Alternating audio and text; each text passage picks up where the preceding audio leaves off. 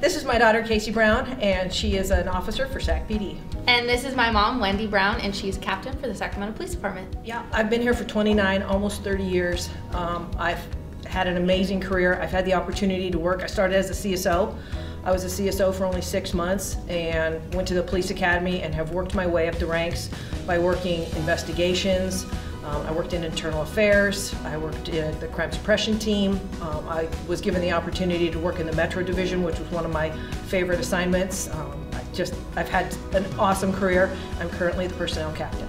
And I actually started as a decoy volunteer, and then I became a student trainee in 2017, and then a community service officer in 2018, and then I became a police officer in 2021.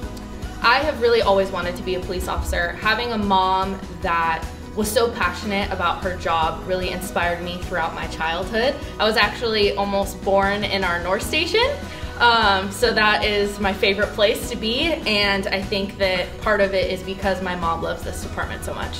And the reason I became a police officer was from an incident that happened when I was a kid. My family was involved in a critical incident, and the law enforcement officers that responded to that critical incident really shaped what I wanted to do for the rest of my life. So my best memory, it's kind of hard for me to come up with one because I've got 30 years of great memories, but Casey's been pinning on my badges since she was 8 years old. She pinned on my sergeant badge, my lieutenant badge, and my captain badge, and then ultimately I got to pin on her badge. So those are probably some of my very favorite memories.